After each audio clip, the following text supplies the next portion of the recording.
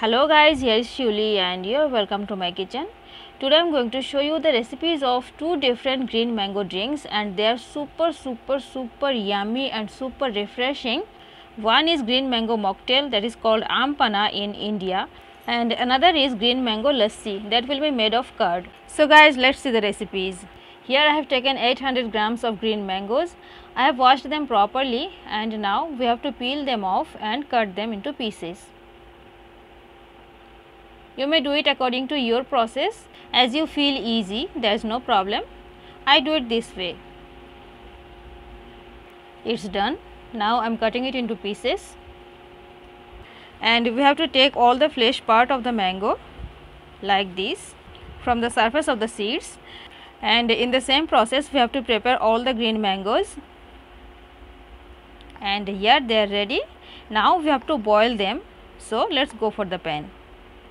I am adding some water. I am adding about 2 cups of water for 800 grams of green mangoes, and now we have to let it boil, and after some time the water is boiling nicely. Now I am adding 2 pinches of salt, about 1/4 teaspoon of salt, and now we have to add all the green mangoes into the water. I am stirring a little, and now we have to cover the pan and put the heat on low to medium and cook the green mangoes until they are cooked 100%. In between we have to uncover the pan and check them, stir them like this to avoid burning from the bottom, and after some time this is the texture. The green mangoes are nicely soft, they are cooked 100%, and now it's time to add sugar. I am adding 2 cups of sugar for 800 grams of green mangoes. You may change the quantity according to your wish. If you want to increase the quantity, you may add 4 cups of sugar here. In that case, you don't need to add any more sugar while making a drink. But I am using only 2 cups of sugar here, and I am going to add more sugar while making a drink according to my taste and requirements.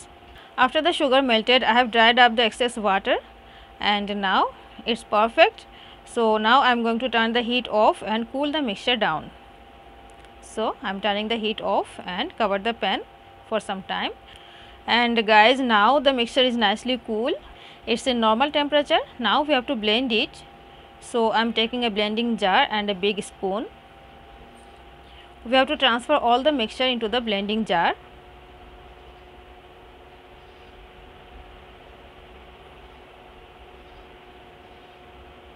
Now I am covering the jar and running the mixer for a while to make a smooth paste, and now our concentrated green mango pulp is ready. Here it is. It's nicely smooth. It's not for only once. We have to store the pulp in fridge, and it will remain fresh for about 1.5 months in normal refrigerator, and you may freeze it for about 3 months. So let's fill the jar and keep it in the fridge.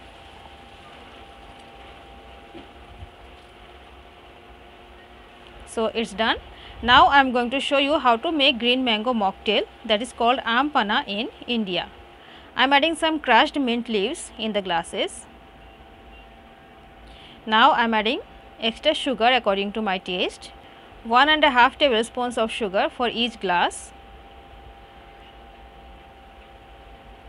and now 1/4 teaspoon of black salt for each glass, and half teaspoon of chaat masala for each glass.